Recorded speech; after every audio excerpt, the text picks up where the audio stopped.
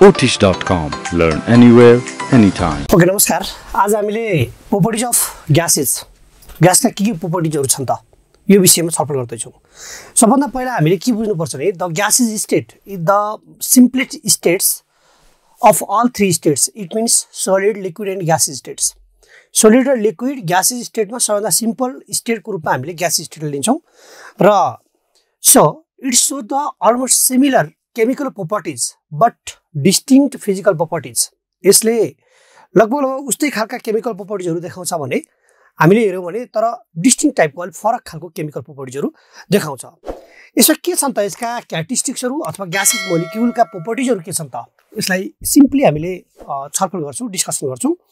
यसमा जस्तो कुनै पनि ग्यासलाई हामीले कन्टेनरमा राखियो भने त्यो ग्यास कोही यति नै भोल्युम छ यति नै मास छ भनेर हामी क्याल्कुलेसन गर्न सक्दैनौं. इट मीन्स all gases अथवा gases do not possess the definite volumes and shape.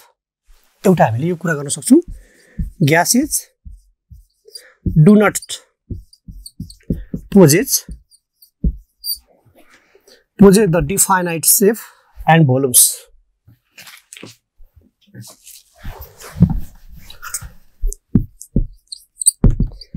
Definite shape and volume. यो एउटा क्यारेक्टरिस्टिक्स हो यसको. अर्को हामीले gases are expand on heating. Hit गर्यो भने एक्सपान्ड हुन्छ. एक्सपान्ड अन हिटिङ सिम्पल कुरा गरौँ. एक्सपान्ड अन हिटिङ ग्यासेसहरुलाई यदि हिट गरियो भने एक्सपान्ड हुन्छ यसको फैलिदै जान्छ. And compression on cooling. Compression on cooling on cooling यो दोस्रो क्यारेक्टरिस्टिक्स हो यसको. Gases do not possess the defined shape and volume. Gases expand on heating and compression on cooling. Cooling गर्यो भने यो कम्प्रेसन हुन्छ. All gases expand to feel acquire there shapes. तिनीहरुले आफ्नो खालको शेप दिन सक्छ अथवा shape of the container they are placed. कस्तो कन्टेनरमा हामीले ग्यासेसहरुलाई राखेका छौं त त्यही अनुसारको यसले शेप दिन सक्छ. यो हेर्न सक्छौं. र अर्को gases exert pressure on the wall of the container. यो एउटा प्रोपर्टी हो. Gases एक्जर्ट्स pressure on the wall of the container.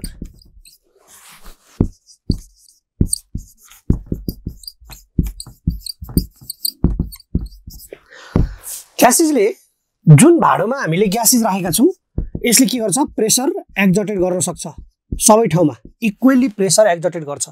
त्यसैले gases exert pressure on the wall of the container यो भन्न सक्छौं. Volume and density of gases are influenced by the pressure and temperature. हामीले यो कुरा हेर्न सक्छौं यसैबाट. भोल्युम र डेन्सिटी ग्यासेसको जहिले पनि इन्फ्लुएन्स हुन्छ by the pressure and temperature. टेम्परेचरमा exert हुन्छ. अनि ग्यासेस अन्डरगोज डिफ्युजन. अर्को ग्यासेस अन्डरगोज डिफ्युजन. डिफ्युजन यसले के भनेको हामीले के बुझ्नु पर्यो भने डिफ्युजन भन्ने बित्तिकै all gases are defuse into on another. सबै ग्यासेसहरु डिफ्युज हुन्छ एक अर्कोमा एक आपसमा. It means mixed of all पर्पोर्सन्स बराबर भागमा मिसिन सक्छ. त्यसैले they form a homogeneous mixture. जस्तो एयरलाई हामीले होमोजिनियस मिक्सचरमा मान्छौं भने यसको प्रिन्सिपल कहाँ छ यसको क्यारेक्टरिस्टिक्स जुन प्रोपर्टी छ ग्यासेसको ग्यासेस अन्डरगो द डिफ्युजन्स. डिफ्युजनको प्रोपर्टी चाहिँ हामीले हेर्न सक्छौं. It means all gases substance are डिफ्युज्ड on another's and mix in equal पर्पोर्सन्स. So it firms the homogeneous mixture. Homogeneous mixture हुन सक्छ. Gases are colourless. ग्यासेसहरु कलरलेस हुन्छ. जनरली भनौं generally gases are colourless. Gases are colourless. Few exceptions some gases are coloured gases. केही ग्यासेसहरु colour हुन्छ. जस्तो हामीले केही एक्सेप्सनहरु हेर्यौं भने जस्तो fluorine and chlorine gas greenish कलरमा देखिन्छ अथवा ग्रीनिश येलो कलरमा देखिन्छ. हामीले ब्रोमिनलाई हेर्यौं भने रेडिश ब्राउन कलरमा देखिन्छ. त्यसै गरेर आयोडिनलाई हेर्यौं भने यो भायोलेट कलरमा देखिन्छ र नाइट्रोजन डाइअक्साइडलाई हेर्यौं भने रेडिश ब्राउनमा देखिन्छ. इटिसी अरु पनि यस्ता कलर ग्यासहरु छन्. तर हामीले जनरली सामान्यतया ग्यासेस आर कलरलेस, ग्यासेसहरु कलरलेस हुन्छ। अनि gases are कम्बिस्टिबल in nature. Most of the gases जस्तो such as hydrogen, hydrogen gas के हुन्छ, कम्बिस्टिबल हुन्छ, इट क्याचेस फायर, यसले सजिलै फायर क्याच गर्न सक्छ। त्यस्तै gases are, some gases are inert, it means they do not take part in chemical reactions, यिनीहरूले केमिकल रियाक्सनमा भाग लिँदैन, इनर्ट हुन्छ। जस्तो हामीले हिलियम, नियोन यी ग्यासेसहरूलाई हेरौँ अथवा नोबल ग्यासेसहरूलाई हेरौँ भने केमिकल्ली इनर्ट देखिन्छ। अर्को हामीले के बुझ्नुपर्छ भने यिनीहरूको intermolecular force of attraction very week छ, किनभने the distance between the gas molecules are very large, so के त there intermolecular force of attraction is very Vickers. 4-5 कुराहरू हामीले गर्यौँ। यहाँ हामीले यो 5-6 पोइन्टलाई सूत्रबद्ध गर्न सक्यौँ र त्यसको बारेमा जस्टिफाई गर्न सक्यौँ भने प्रोपर्टिज अफ ग्यासेस कुरा गर्न सक्छौँ। पहिलो हामीले gases do not possess the definite shape and volume, सेप र भोल्युम, डिफाइनाइट सेप र भोल्युम दिँदैन, भाँडोमा जे राख्यो जस्तो ठाउँमा राख्यो त्यही खालको हुन्छ। ग्यासेसलाई हिट गरियो भने एक्सपान्सन हुन्छ, एक्सपान्सन हुन्छ, र यदि कुल गरियो भने यो कम्प्रेस्ड हुन्छ। त्यसै गरेर ग्यासेसहरू अन्डरगोज डिफ्युजन, डिफ्युजन भएकै कारणले ग्यासेसहरू होमोजिनियस मिक्सचर हुन सम्भावना छ।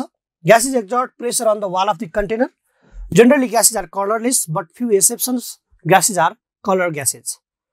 एन्ड ग्यासेस आर कम्बिस्टिबल, हामीले यो पनि सम्झिनुपर्छ, कम्बिस्टिबल like as hydrogen gas. And gases are inert, ग्यासेसहरू inert हुन्छ like as Nobel gas, helium, neon, argon, krypton, Jeroen, रेडन, these are the Nobel gas, these are inert gas, यस्ता हुन सक्छन्।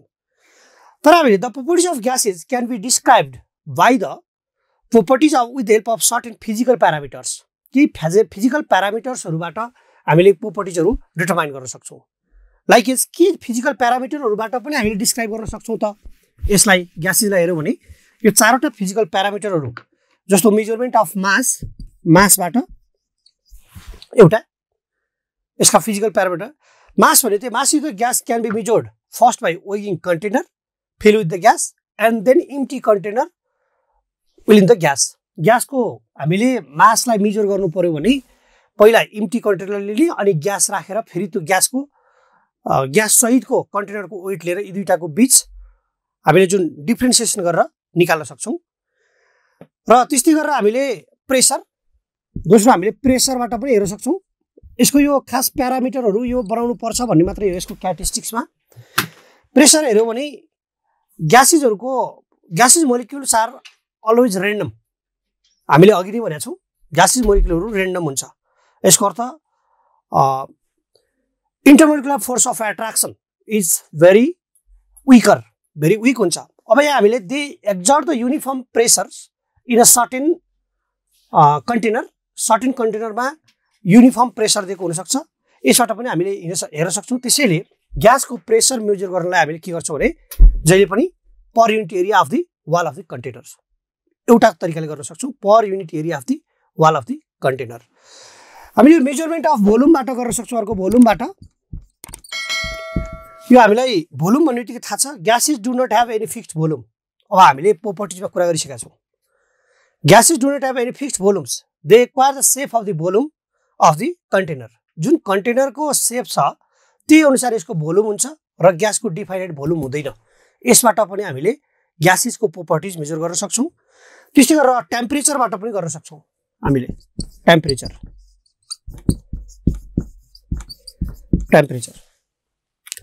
Temperature plays the vital role in observation of behaviour of gases. जहिले पनि ग्यासको behaviour कस्तो छ त भन्ने कुरा टेम्परेचरले डिटरमाइन गर्छ। Temperature means degree of हटनेस which is measured by using the थर्मोमिटर्स। Degree of हटनेस हो जसलाई हामीले के त भन्दा थर्मोमिटरको प्रयोग गरेर निकाल्न सक्छौँ। र टेम्परेचर जहिले पनि सेल्सियस स्केलमा पनि निकाल्न सकिन्छ अथवा केल्भिन स्केलमा पनि निकाल्न सकिन्छ ग्यासेसहरूको। भनेपछि यही प्रोपर्टिजको फिजिकल प्रोपर्टिजका प्यारामिटरहरूको आधारमा हामीले विभिन्न लहरू अध्ययन गर्छौँ यसकै आधारमा। भनेपछि अब तपाईँहरूलाई के भने प्रोपर्टिज अफ ग्यासेस भन्यो भने यी कुराहरूलाई मेन्सन गर्न जरुरी छैन, but the properties of gases is determined by the different types of physical parameters like is mass, pressure, volume, temperatures and the properties are भनेर तपाईँले अहिलेका बुदागत रूपमा प्रोपर्टिजहरू दिन सक्नुहुन्छ। ओके, धन्यवाद।